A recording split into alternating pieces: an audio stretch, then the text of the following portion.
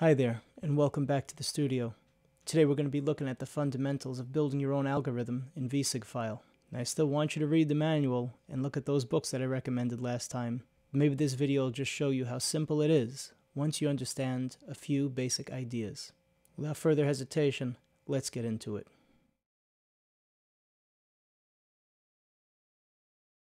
Alright, so here we are in VSigFile, and here's the preset that I just described. Now, in order to make this more understandable, I'll break it down into the major sectors.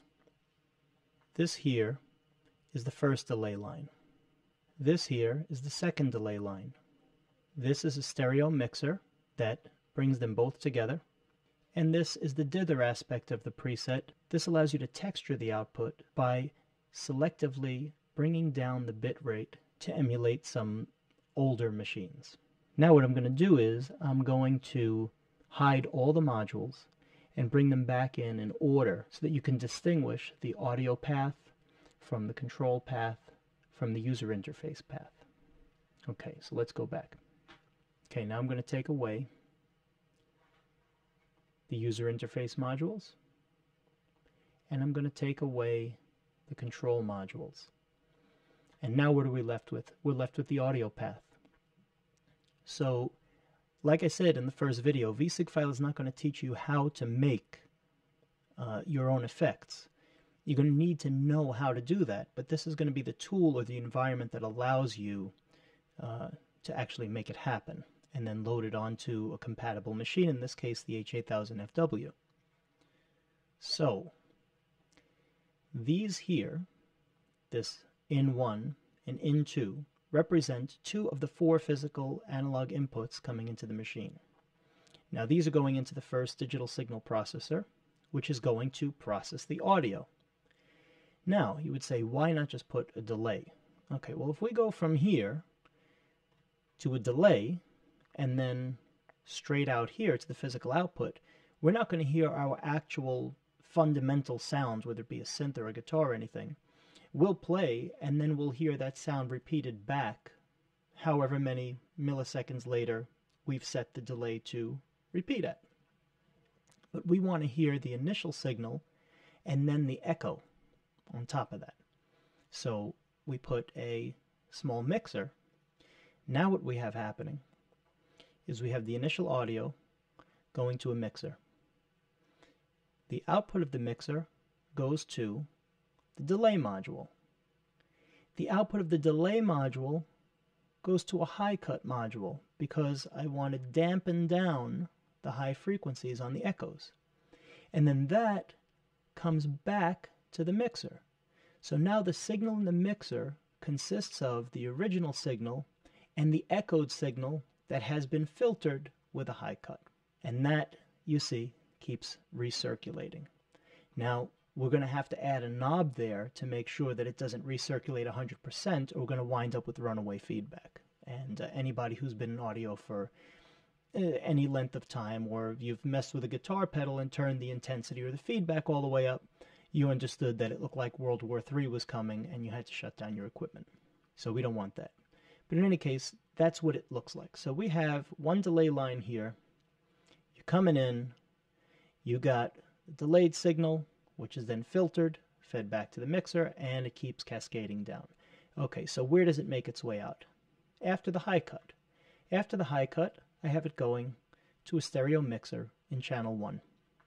I have an exact copy of what's going on up here, over here, and that's going to channel 2 of the stereo mixer. Now I'm going to have to add controls so that I can pan one all the way to the left and one all the way to the right. And then I'll set them at slightly different times and thicken it up.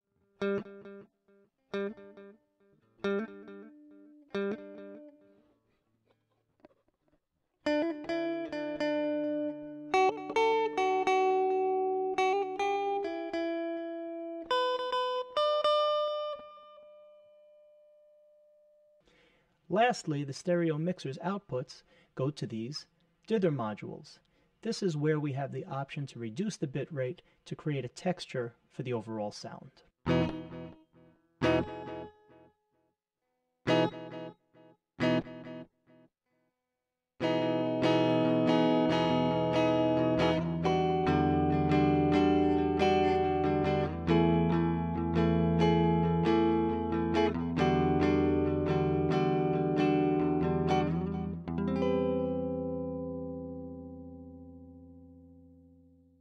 from the dither modules, they are going to the physical outputs. So, what are these little blue things over here? This is for controllers, external controllers like MIDI, that you can use to modulate parameters from a physical device outside the machine. Okay, and then these pink ones over here, these represent the soft keys that you see on the front of the machine. So there's 4 soft keys, there's 4 of these blocks. Now that you've seen the audio path, let's go and add the control modules so you can see what those do. Now we have the control modules added. We have the audio path that you already recognize, and over here, remember this is our mix of the straight signal and the delay. So we have the echo level, how loud we want the echoes to be, and we have feedback, meaning how many echoes do we want to hear. Right? You don't want to set that to 100% because that's going to create runaway feedback, right? Destructive oscillation. Then here we have the delay module, and the delay module has a knob that controls the time or the interval between delays. And then here we have the high cut so that we could limit the high frequencies, and to that a knob is added so that you could turn down how much of the high frequency is actually in the feedback delay network. So there you have it. This is delay number 1. You've got your audio path, and then you could control the effect level or echo level or delay level, however you want to call it. Feedback, how many delays there are. Delay time, what's the interval between them. And how much of the high frequency you want to roll off. Great. Now that's the first delay. The second one is exactly the same. Now we're going to move along to the mixer right here. So when it comes in, I've got a level knob so we could set how loud channel 1 is. Anybody who's used a mixer understands what this is. How loud is channel 2? Where do we want channel 1 panned? And where do we want channel 2 panned? In this case, I've panned channel 1 all the way to the left and channel 2 all the way to the right to give you a stereo image. Now the stereo mixer comes out and hits the dither section. So you've got 2 dither modules with 1 set of controls to control both of them. I didn't put this so that you could make, let's say, the right ear 12-bit and the left ear 16-bit. Whatever you change in the left gets changed in the right, and then it goes to the output here. Now there's a little fancy thing I did with this control. Over here, this C table, if I open the specifier window, you'll see that I have assigned bit rates that we can change the output to, 12, 16, and 24. But instead of just leaving it at that, I decided that it would be kind of a little fun thing if we put a text knob. So the machine will see the bit rate in digits, but the user will see words. So it's easier to show you than to talk about it. Let's take a look. Over here, a Cayenne PC, H3500DFX, and H8000FW. So this represents 12-bit, that's 16-bit, and that's 24-bit. Simple as that. But in order to get a text knob to communicate with the DSP, it does have to deliver a digit. So that's what the C table module helps us to do. So this is what you'll actually be seeing. This is what the computer will be seeing, and the output will come from these dither modules at the bit rate you select. So that's almost it now, but the question is, how are we going to see the parameters on screen? Okay, well that's our interface modules, and on VSigFile they call it miscellaneous. So let's do show miscellaneous. Go here, and there you go. Now, what do we have?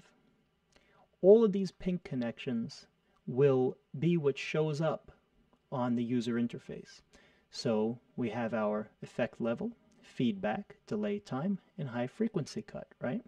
So those 4 parameters will go to this menu page, which would be delay menu 1, or the menu that shows all the parameters that can be adjusted on the delay of channel 1. Now we've got these parameters, which control these audio modules and show up on this menu page. Instead of having one menu page go to soft key 1 and one menu page go to soft key 2, I made an H menu page that has all the parameters of delays 1 and 2. Now this goes to soft key number 1. So when you press soft key number 1 on the machine, you will be accessing all of those parameters for the two delay lines independently. Now, we have our stereo mixer. All of these controls, a level and pan for each channel, will be accessible from this menu page here. That, you'll see, is attached to soft key number 2. And then we have our dither section, which is right here. And the control, the text knob that'll show you how you're dithering the signal, will be made available to see on soft key 3.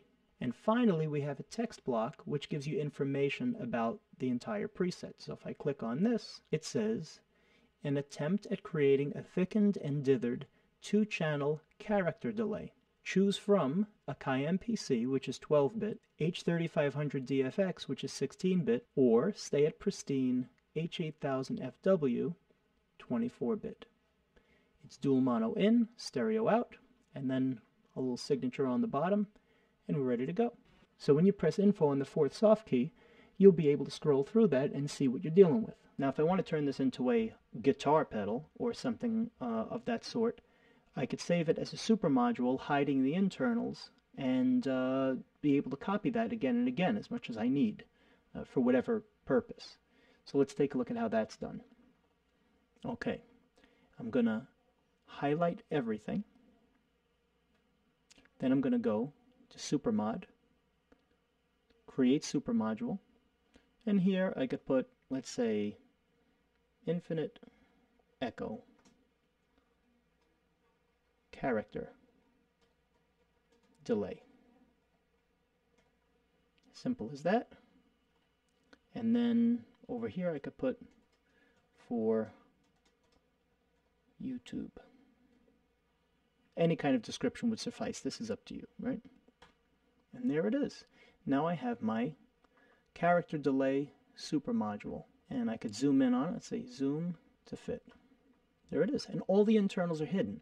You just see it come in through these, out through those, and you see these user object things hit the head module, and nobody's any the wiser. I could, of course, supermod, break apart, and then zoom to fit, and we're back out here again, and we could work on the internals. Or you could just use it as a guitar pedal afterwards. Save it to your library, use it again and again. So that's a little super module trick, nothing fancy. And then when we want to send it over to the machine, do MIDI, send, it'll show up. That's all there is to it. So that's the fundamentals of how you want to build an audio effect in VSigFile. It doesn't tell you exactly how every effect is built, how to build a phaser, how to build a flanger, or all the rest. This is where those books that I recommended in the first video come in handy, especially the Digital Delay Handbook by Craig Anderton. Mr. Anderton. This should make clear to you that VSigFile is not a junkyard full of modules and wires that have no rhyme or reason to how they're organized. Remember, green is audio, blue is control, and pink is user interface. Simple as that. And you want to get something to happen to the signal between the input and the output. You want to have something to control that signal, and you want to be able to view those controls on the on-screen user interface so that you'd be able to adjust them. If the resulting sound is what you wanted to hear in the first place, you've been successful, regardless of what anybody tells you. So that's a simple preset. I hope you found this useful. I definitely recommend taking a look at this in context with the first video and familiarizing yourself with the material that I suggested there, because then you'll have the idea of how to build what you want, and then you could come in here and use this little tutorial to help you understand what you're doing. And that's pretty much it. I hope that this was informative to you and has given you some more insight as to how VSigFile works, and possibly has set you off on your own journey into the wonders of sound design using Eventide and VSigFile. Thank you so much for watching, and I'll see you next time.